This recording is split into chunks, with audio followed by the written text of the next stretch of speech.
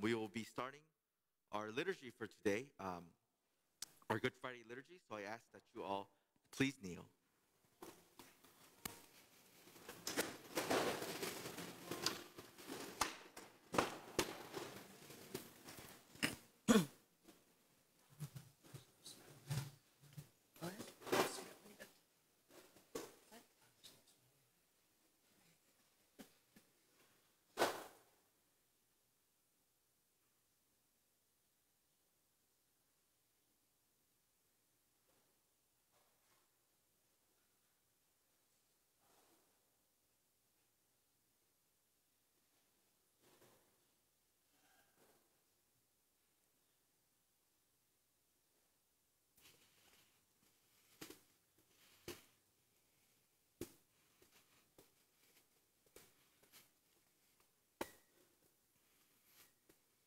Please stand.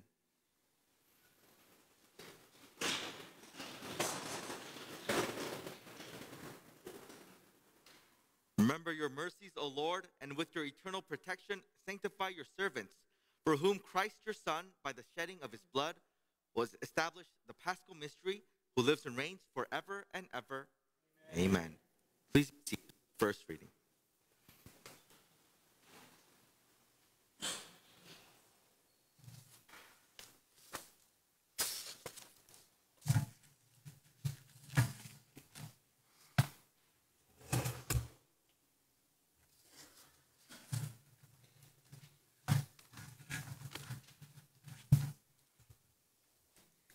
A reading from the book of the prophet Isaiah. See, my servant shall prosper. He shall be raised high and greatly exalted, even as many were amazed at him. So marred was his look beyond human semblance, and his appearance beyond that of the sons of man. So shall he startle many nations. Because of him, kings shall stand speechless. For those who have not been told shall see. Those who have not heard shall ponder it. Who would believe what we have heard? To whom has the arm of the Lord been revealed? He grew up like a sapling before him, like a shoot from the parched earth. There was in him no stately bearing to make us look at him, nor appearance that would attract us to him. He was spurned and avoided by people, a man of suffering, accustomed to infirmity. One of those from whom people hide their faces, spurned, and we held him in no esteem. Yet it was our infirmities that he bore, our sufferings that he endured, while we thought of him as stricken, as one smitten by God and afflicted. But he was pierced for our offenses, crushed for our sins. Upon him was the chastisement that makes us whole. By his stripes we were healed. We had all gone astray like sheep, each following his own way. But the Lord laid upon him the guilt of us all. Though he was harshly treated, he submitted and opened not his mouth. Like a lamb led to the slaughter, or a sheep before the shearers, he was silent and opened not his mouth. Oppressed and condemned, he was taken away. And who would have thought any more of his destiny? When he was cut off from the land of the living, and smitten for the sin of his people, a grave was assigned him among the wicked, and a burial place with evildoers, though he had done no wrong, nor spoken any falsehood. But the Lord was pleased to crush him in infirmity. If he gives his life as an offering for sin, he shall see his descendants in a long life, and the will of the Lord shall be accomplished through him. Because of his affliction, he shall see the light and fullness of days. Through his suffering, my servant shall justify many, and their guilt he shall bear. Therefore, I will give him his portion among the great, and he shall divide the spoils with the mighty, because he surrendered himself to death and was counted among the wicked. And he shall take away the sins of many and win pardon for their offenses. The word of the Lord. Thanks be to God.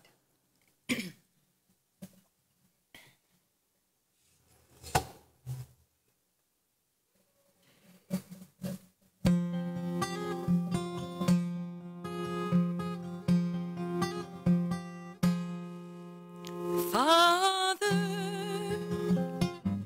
I put my life in your hands. Father, I put my life in your hands. In you, oh Lord, I take refuge. Let me never be put to shame. In your justice rescue me, oh my faithful Lord. In your hands I commend my spirit. Father, I put my life in your hands. Father, I put my life in your hands. For all my foes reproach me. All my friends are now put to flight. I am forgotten like the unremembered dead, like a dish that now is broken. Father, I put my life in your hands. Father, I put my life in your hands. I place my trust in you, Lord. In your hands is my destiny. Let your face shine upon your servant, Lord. In your hands I will place my life. Father, I put my life in your hands. Father, I put my life in your hands.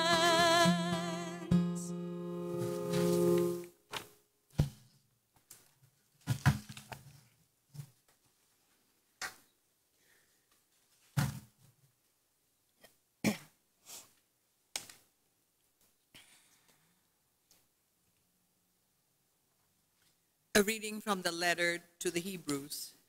Brothers and sisters, since we have a great high priest who has passed through the heavens, Jesus, the Son of God, let us hold fast to our confession. For we do not have a high priest who is unable to sympathize with our weaknesses, but one who has similarly been tested in every way, yet without sin. So let us confidently approach the throne of grace to receive mercy and to find grace for timely help. In the days when Christ was in the flesh, he offered prayers and supplications with loud cries and tears to the one who was able to save him from death, and he was heard because of his reverence. Son though he was, he learned obedience from what he suffered, and when he was made perfect, he became the source of eternal salvation for all who obey him. The word of the Lord.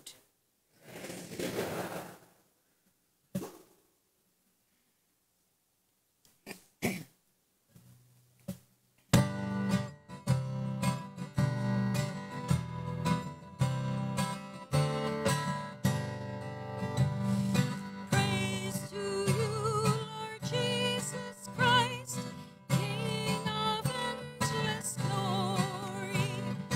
Praise to you, Lord Jesus Christ, King of endless glory.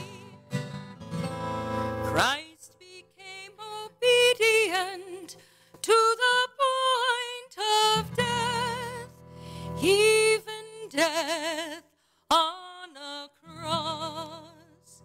Because of this, God greatly exalted him and bestowed on him the name which is above every other name. Praise to you, Lord Jesus Christ, King of endless glory. Before we, as we prepare to start this Passion Gospel, just a quick announcement that it is a longer gospel, so if you are kind of have trouble standing, you may be seated, only if you are, of course, that will trouble you.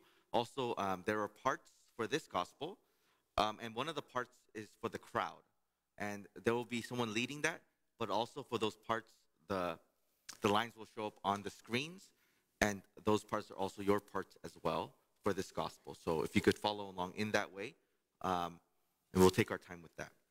And so now we begin.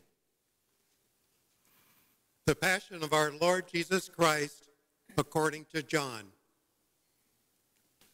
Jesus went out with his disciples across the Kidron Valley to where there was a garden, into which he and his disciples entered. Judas, his betrayer, also knew the place, because Jesus had often met there with his disciples. So Judas got a band of soldiers and guards from the chief priests and the Pharisees and went there with lanterns, torches, and weapons. Jesus, knowing everything that was going to happen to him, went out and said to them, Whom are you looking for? They answered him. Jesus the Nazarene. He said to them, I am. Judas, his betrayer, was also with them. When he said to them, I am, they turned away and fell to the ground. So again he asked them, Whom are you looking for?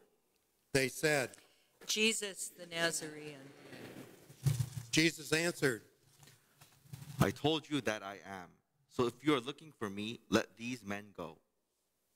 This was to fulfill what he had said, I have not lost any of those you gave me. Then Simon Peter, who had a sword, drew it, struck the high priest's slave, and cut off his right ear. The slave's name was Malchus. Jesus said to Peter, Put your sword into its scabbard. Shall I not drink the cup that the Father gave me? So the band of soldiers, the tribune, and the Jewish guards seized Jesus, bound him, and brought him to Annas first. He was the father-in-law of Caiaphas, who was the high priest that year. It was Caiaphas who had counseled the Jews that it was better that one man should die rather than the people. Simon Peter and another disciple followed Jesus. Now the other disciple was known to the high priest, and he entered the courtyard of the high priest with Jesus. But Peter stood at the gate outside. So the other disciple, the acquaintance of the high priest, went out and spoke to the gatekeeper and brought Peter in.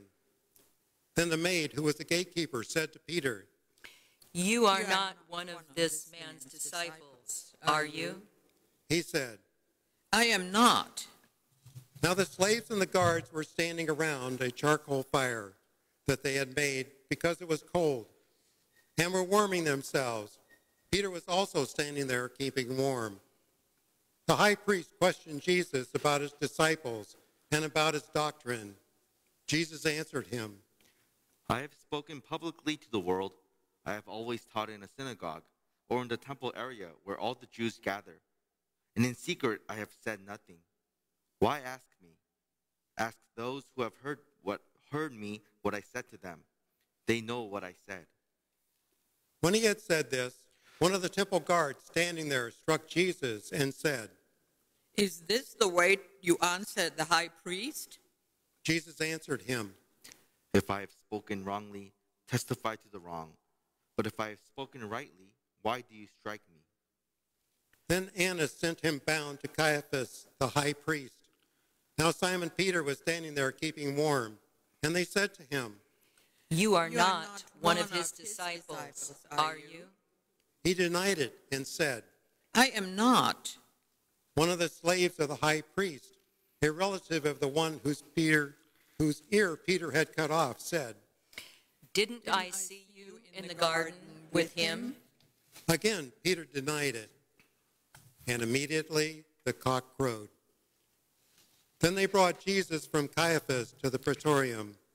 It was morning, and they themselves did not enter the praetorium in order not to be defiled so that they could eat the Passover. So Pilate came out to them and said, What charge do you bring against this man?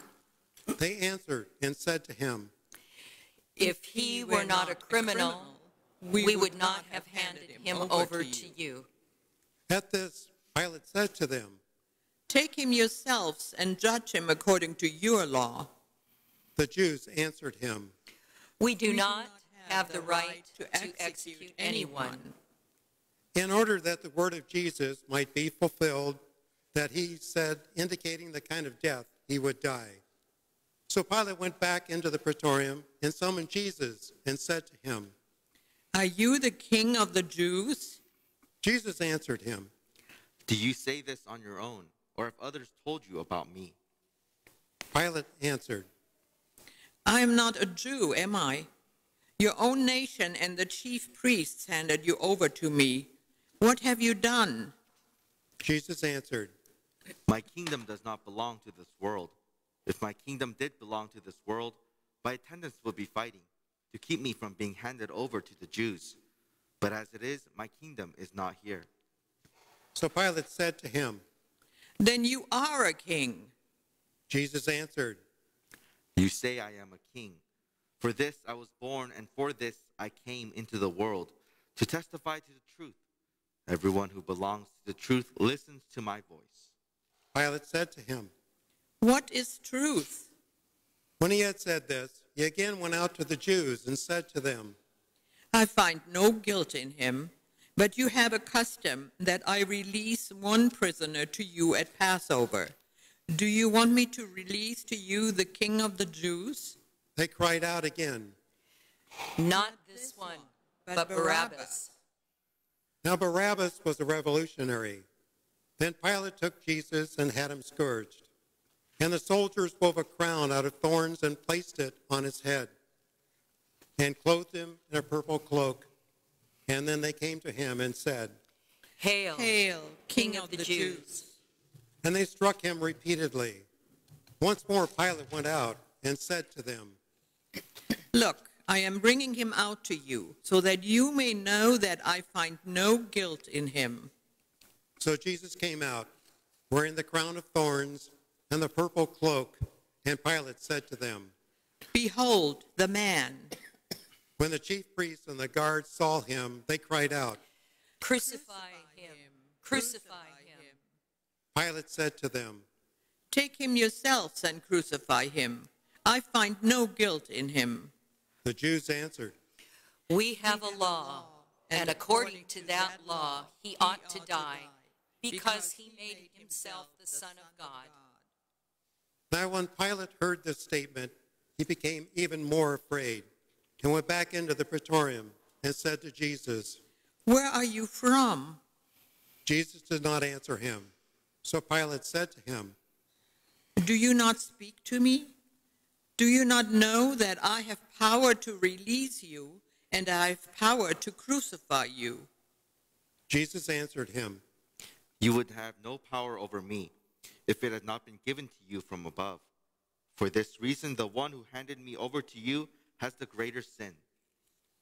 Consequently, Pilate tried to release him, but the Jews cried out, If you release him, you are not a friend of Caesar. Everyone who makes himself a king opposes Caesar. When Pilate heard these words, he brought Jesus out and seated him on the judge's bench in the place called Stone Pavement, in Hebrew, Gabbatha. It was preparation day for Passover, and it was about noon. And he said to the Jews, "Behold your king." They cried out, Take him away, take him away, crucify him. Pilate said to them, "Shall I crucify your king?" the chief priests answered, We have no king but Caesar. Then he handed him over to be crucified. So they took Jesus, and carrying the cross himself, he went out to what is called the place of the skull, in Hebrew, Golgotha. There they crucified him with two others, one on either side, with Jesus in the middle. Pilate also had an inscription written and put on the cross. It read, Jesus the Nazarene, the King of the Jews. Now many of the Jews read this inscription because the place where Jesus was crucified was near the city. It was written in Hebrew, Latin, and Greek. So the chief priests of the Jews said to Pilate, Do not write the King of the Jews, but that he said, I am the King of the Jews. Pilate answered, What I have written, I have written. When the soldiers had crucified Jesus, they took his clothes and divided them into 4 shares, a share for each soldier. They also took his tunic, but the tunic was seamless, woven in one piece from the top down. So they said to one another, Let's not tear it, but cast lots for it to see whose it will be. in order that the passage of the scripture might be fulfilled that says, They divided my garments among them, and for my vesture they cast lots. This is what the soldiers did. Standing by the cross of Jesus were his mother and his mother's sister, Mary, the wife of Clopas, and Mary of Magdala. When Jesus saw his mother and the disciple there whom he loved, he said to his mother, Woman, behold your son. Then he said to the disciple, Behold your mother. And from that hour the disciple took her into his home. After this, aware that everything was now finished, in order that the scripture might be fulfilled, Jesus said, I thirst. There was a vessel filled with common wine. So they put a sponge soaked in wine on a sprig of hyssop and put it up to its mouth. When Jesus had taken the wine, he said, It is finished. And bowing his head, he handed over the Spirit. Please kneel.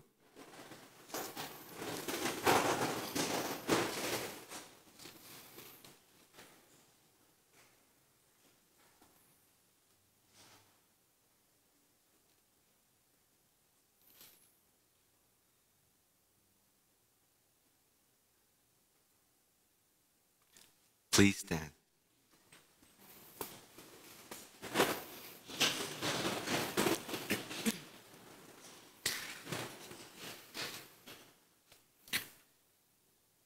Now, since it was preparation day, in order that the bodies might not remain on the cross on the Sabbath, for the Sabbath day of that week was a solemn one.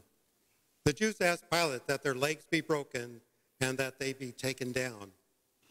So the soldiers came and broke the legs of the first, and then of the other one who was crucified with Jesus.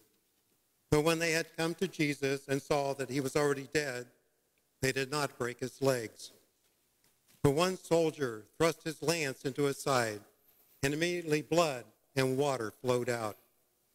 An eyewitness has testified, and his testimony is true. He knows that he is speaking the truth, so that you also may come to believe. For this happened so that the scripture passage might be fulfilled. Not a bone of it will be broken. And another passage says, they will look upon him whom they have pierced. After this, Joseph of Arimathea, secretly a disciple of Jesus for fear of the Jews, asked Pilate if he could remove the body of Jesus, and Pilate permitted it. So he came and took his body. Nicodemus, the one who had first come to him at night, and also came bringing a mixture of myrrh and aloes, weighing about 100 pounds. They took the body of Jesus and bound it with burial cloths along with the spices, according to the Jewish burial custom.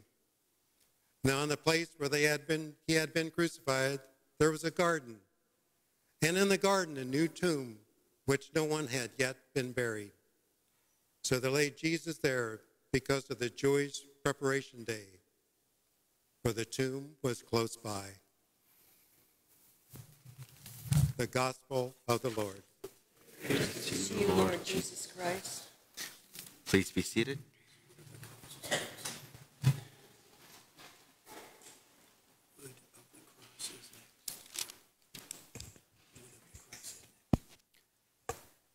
Today is Good Friday, and we know that this is the day that our Lord Jesus Christ went through what we just heard in the gospel, that this is the day that Christ died for our sins. And of course we heard this gospel, but in a different book. This was John. I think last Sunday, on Palm Sunday, we just heard it, but it was from Luke.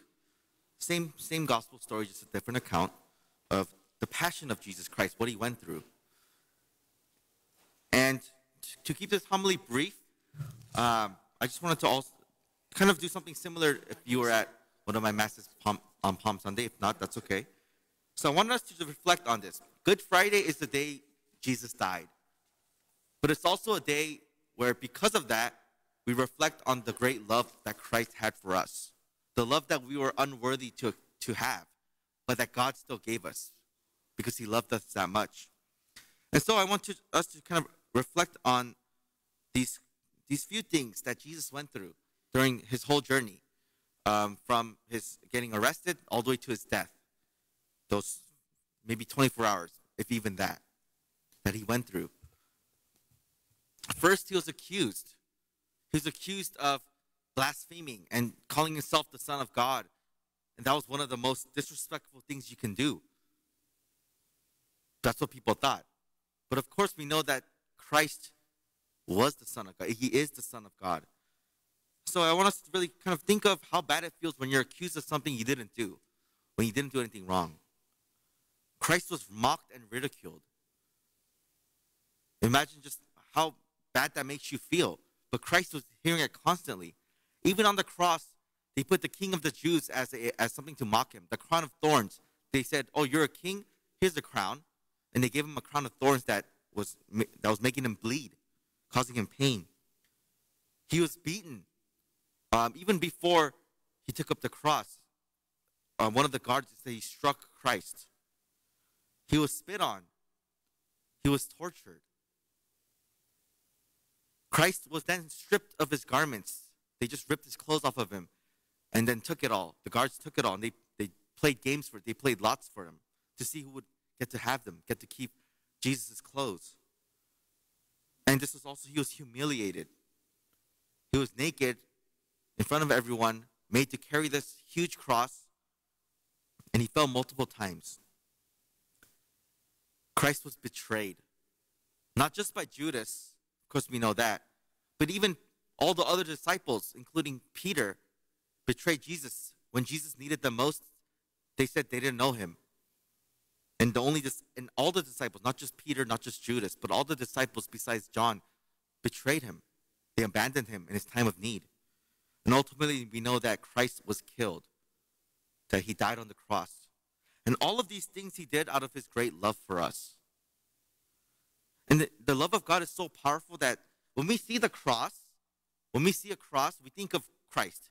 Even if you're not Christian, when you see a cross, you know, oh, that represents Christians, people that believe in Jesus. Even if you don't believe in Jesus yourself. It became that became the meaning of the cross. But the thing is, what the cross is, it's a execution tool. It's a way that the Romans used to torture you to death. It was like the electric chair, but their version of it. And it was made so that when you're on the cross, you can't breathe. You have to keep holding yourself up to breathe. And eventually, you're going to get too tired to do that. So you're going to suffocate to death. You're not going to be able to breathe. And it's just a gruesome, horrible, terrible thing.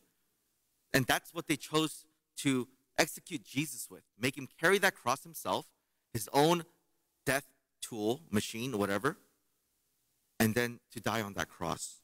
But the love of God is so great that that tool of evil, that tool of just horrendous, something that's horrendous, used for murder or used for killing, became the greatest symbol of love.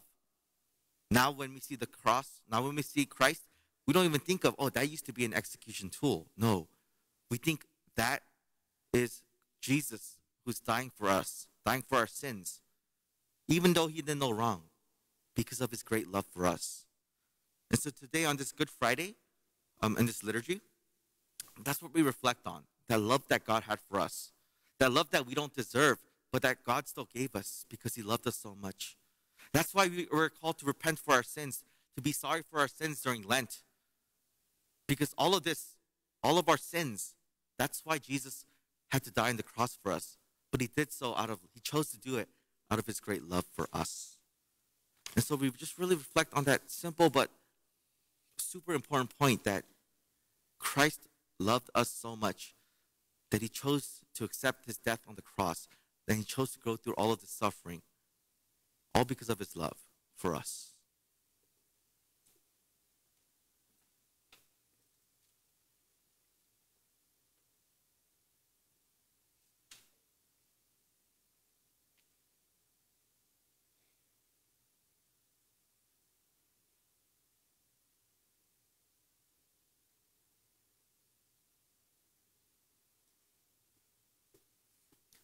Please stand. Next, what we have are called the solemn intercessions. We have the regular intercessions when we have Mass, when we pray for certain things. But for Good Friday, we're given a special set of intercessions and a special way to pray them by the church. And so there are a lot of them. There are 11. But how it will go is I will read the first part of the prayer. Then I will invite everyone to kneel just for a brief second and to stand back up. If this might be physically burdensome on some of you, so if you cannot, feel free to either stay standing or be seated for these prayers. That's perfectly fine. And I will signify when to kneel and when to stand.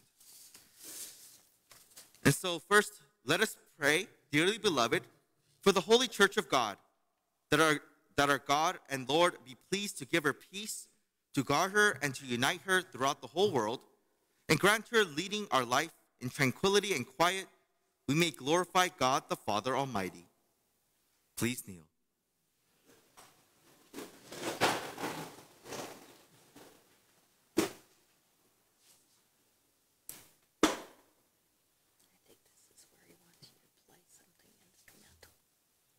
Please stand.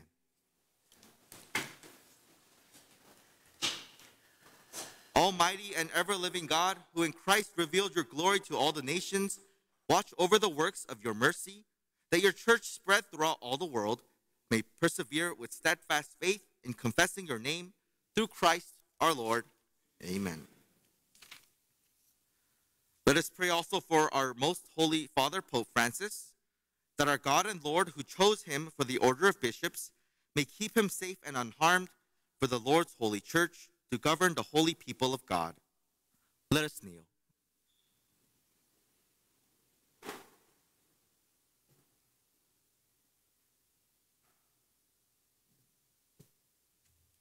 Let us stand. Almighty, ever-living God, by whose decree all things are founded, look with favor on our prayers, and in your kindness protect the Pope chosen for us, that under him the Christian people governed by you, their Maker, may grow in merit by reason of their faith, through Christ our Lord. Amen. Let us pray also for our Bishop, Archbishop Gomez, for all bishops, priests, and deacons of the church, and for the whole and of the faithful people. Let us kneel.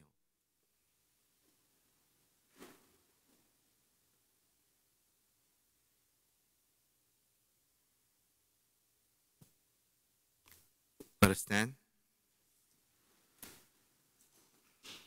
Almighty, ever-living God, by whose Spirit this whole body of the church is sanctified and governed, hear our humble prayers for your ministers, that by the gift of your grace all may serve you faithfully, through Christ our Lord.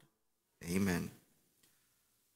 Let us pray also for our catechumens, that our God and Lord may open wide the ears of their inmost hearts and unlock the gates of his mercy, that having received forgiveness of all their sins through the waters of rebirth, they too may be one with Christ Jesus our Lord. Let us kneel.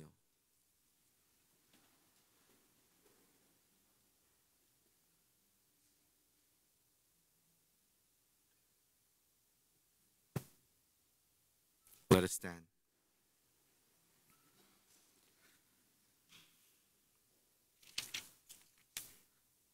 Almighty, ever-living God, who make your church ever fruitful with new offspring, increase the faith and understanding of our catechumens, that reborn in the font of baptism, they may be added to the number of your adopted children, through Christ our Lord. Amen. Let us pray also for all our brothers and sisters who believe in Christ, that our God and Lord may be pleased as he live the truth, to gather them together and keep them in his one church. Let us kneel.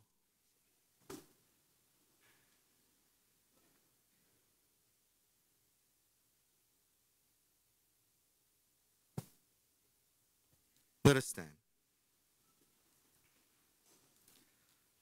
Almighty, ever-living God, who gather what is scattered and keep together what you have gathered, look kindly on the flock of your Son, that those whom one baptism has consecrated may be joined together by integrity of faith and united by the bond in the bond of charity, through Christ our Lord. Amen. Let us pray also for the Jewish people, to whom the Lord our God spoke first, that he may grant them to advance in love of his name and in the faithfulness to his covenant. Let us kneel.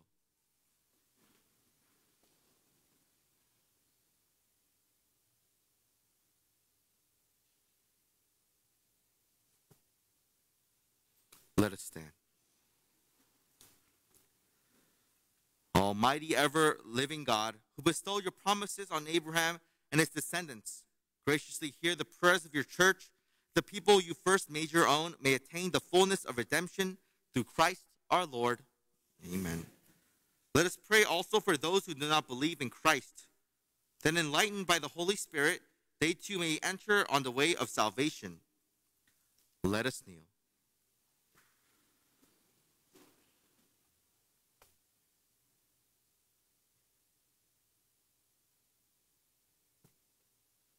Let us stand. Almighty, ever-living God, grant to those who do not confess Christ that by walking before you with a sincere heart, they may find the truth, that we ourselves, being constant in mutual love and striving to understand more fully the mystery of your life, may be made more perfect witnesses to your love in the world, through Christ our Lord. Amen. Let us pray also for those who do not acknowledge God, that following what is right in sincerity of heart, they may find the way to God himself. Let us kneel.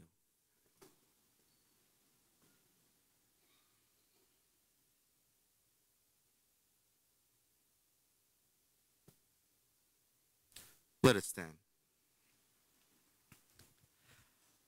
Almighty, ever-living God, who created all people to seek you always by desiring you and finding you, come to rest. Grant, we pray, that despite every harmful obstacle, all may recognize the signs of your fatherly love and the witnesses of the good works done by those who believe in you, And so in gladness confess you the one true God and Father of our human race, through Christ our Lord.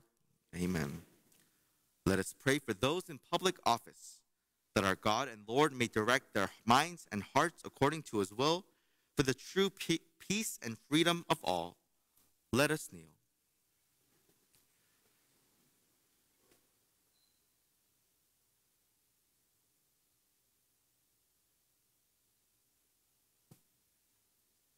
Let us stand. Almighty, ever-living God, in whose hand lies every human heart and the rights of peoples, look with favor, we pray, on those who govern with authority over us, that throughout the whole world, the prosperity of peoples, the assurances of peace, and the freedom of religion may through your gift be made secure, through Christ our Lord. Amen. Let us pray, dearly beloved, to God the Father Almighty, that he may cleanse the world of all errors, banish disease, drive out hunger, unlock prisons, loosen fetters, granting to travelers safety, to pilgrims return, health to the sick, and salvation to the dying. Let us kneel.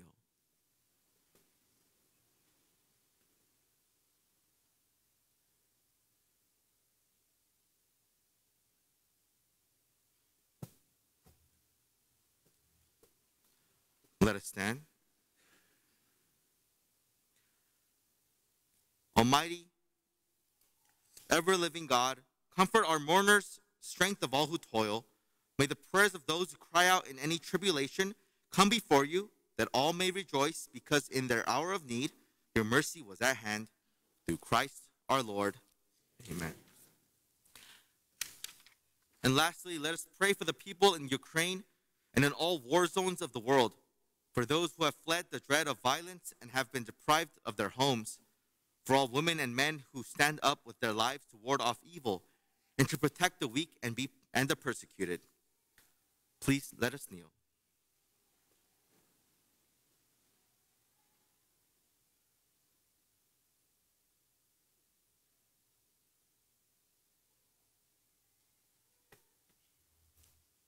Let us stand. Almighty and eternal God, you have compassion for the lowly and the poor, but you throw down oppressors. As you guided Israel out of slavery in Egypt, so save in our days all victims of war and violence. Change the hearts of the evildoers, and let peace be victorious. We ask this through Christ our Lord. Amen. Please be seated.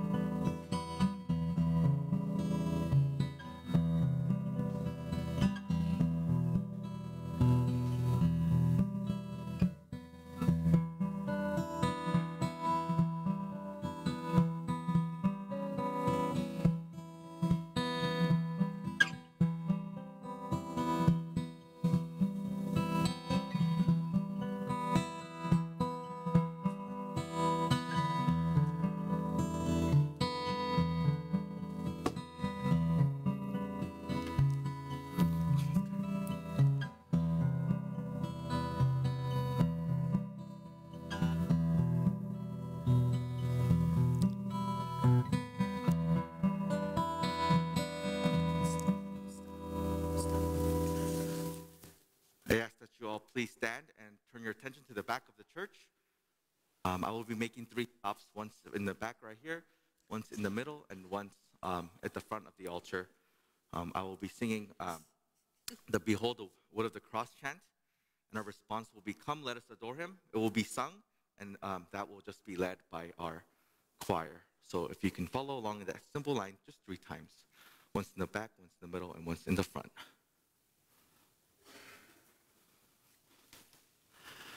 Behold the wood of the cross, on which hangs the wood of salvation. Come, let us adore.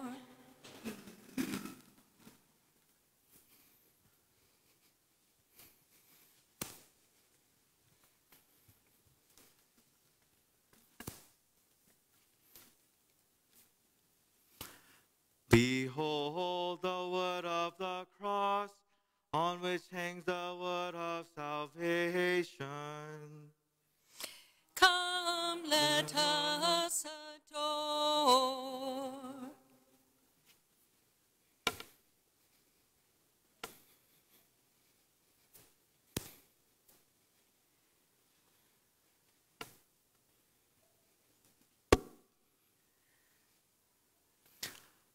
Behold the wood of the cross, on which hangs the wood of salvation.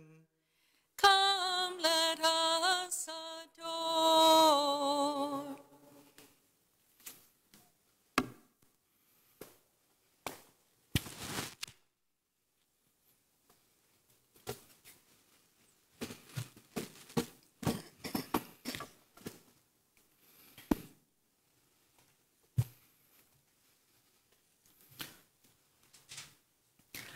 We will now be entering the time for the veneration of the cross. How we'll be doing this is we will have, for the two sides, we'll have one row coming at a time towards the middle. And for the two middle aisles, we'll come down from the middle. We'll start from the front. The ushers will help guide you all. When you do come up, we ask that you do not touch the cross or kiss the cross, but instead do a simple bow. We ask that you do so in a timely manner, just to keep the flow of things going. And if you would like more time to venerate the cross after Mass, the cross will still remain here to give an opportunity to do so. Thank you.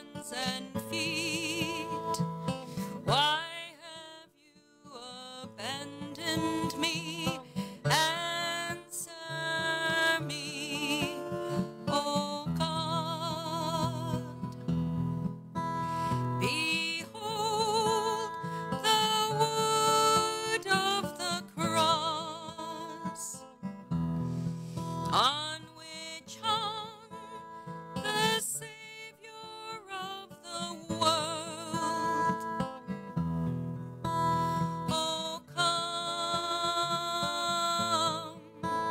Oh, come, let us worship, let us adore.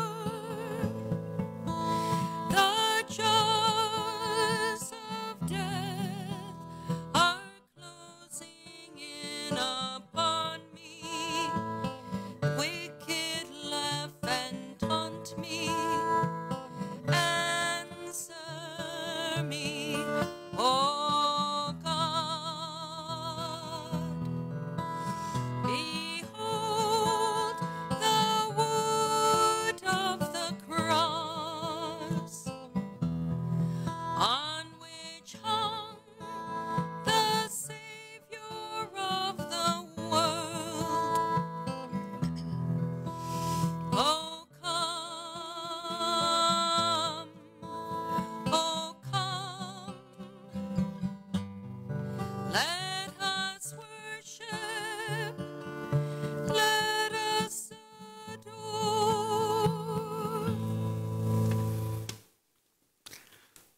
We now will enter the time for Holy Communion. At this time, you may be seated. We do have a collection that's a tradition for us as Catholics, not just here at St. Peter, but all throughout the world. Every Good Friday, we have a special collection in every parish around the world for the Holy Land. So today, this will be the appropriate time. The baskets are at the back of the aisles, just like Sunday Mass. So now will be the appropriate time to do so. All of the donations here will go to the Holy Land to help those of our brothers and sisters over there, help them with the things that they need for their faith and for their churches and their practices as our brothers and sisters in Christ. Thank you.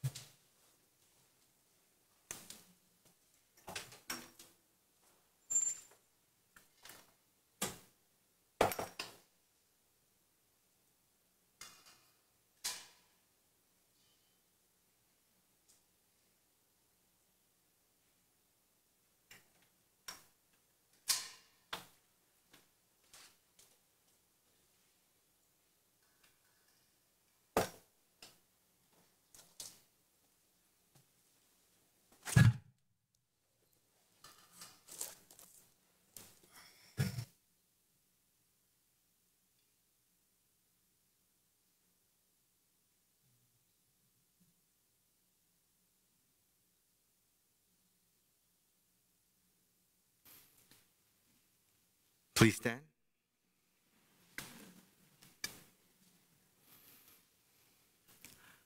And at the Savior's command, informed by divine teaching, we dare to say, Our Father, who art in heaven, hallowed be thy name. Thy kingdom come, thy will be done, on earth as it is in heaven.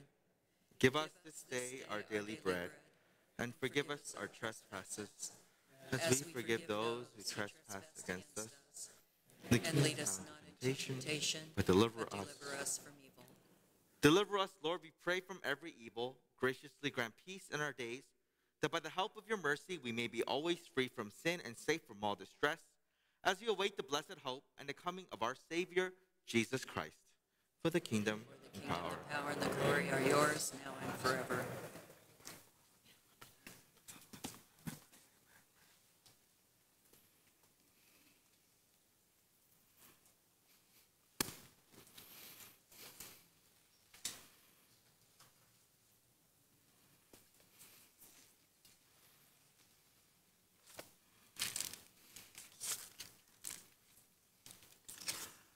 Behold the Lamb of God. Behold him who takes away the sins of the world. Blessed are those called to the supper of the Lamb. You should enter into my roof, but only say the word, and my soul shall be healed.